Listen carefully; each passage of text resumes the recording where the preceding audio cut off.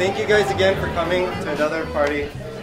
Again, my house is packed and I'm really happy to see that. Today the topic is school choice, and I have got this put together by Reason Foundation. They're one of my favorite organizations ever.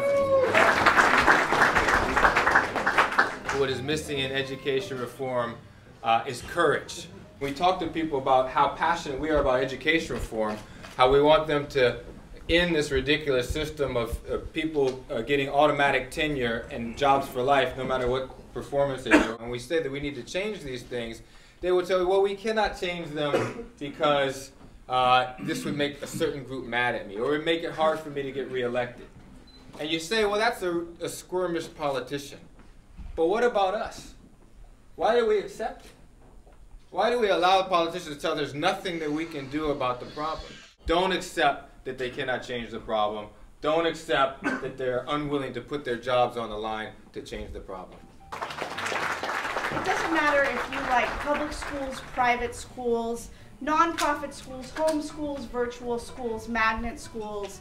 Really what we're talking about is the idea that the money should follow the kid and the parents should have the right of exit to choose the kind of school that they would like.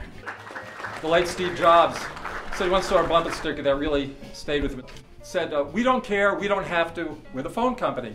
Those of you who are a certain age, I know some of you a little younger than me, might not remember the phone company was a monopoly. And when you have a monopoly, you don't have to care. That's what education is in this country. It's a monopoly, it's a cartel, and it's got to be broken. Sure, we need better teachers in the classroom, but the underlying tone of President Obama's message was, we need more union teachers, we need more public schools. That's not what we need. We need parents and teachers choosing where they send their students and taking the money with them, because through competition is the only way we're going to level in any way educational outcomes in our country. Okay guys, we're going to do a short Q&A, and I mean short. People who are already in the system, are they going to get all the things that they've been promised by the unions, and it's just moving forward where we're actually clear of those things? The payments they've been promised contractually, it's virtually impossible, the courts have ruled, to overturn them retroactively.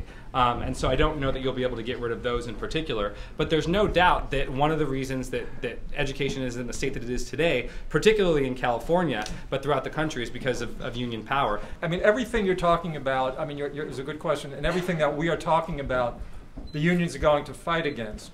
And fine, we know they're going to do that. So the best thing I think we can do is have as many fires going at the same time. They have a lot of money, but it's not an endless supply. You guys working with any private capital partners that have created some creative solutions?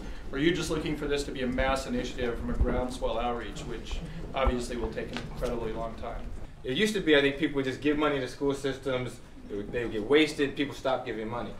Give your money to school systems, but only give it if you can establish some type of program that is really reform-minded, and you won't give the money unless they implement it.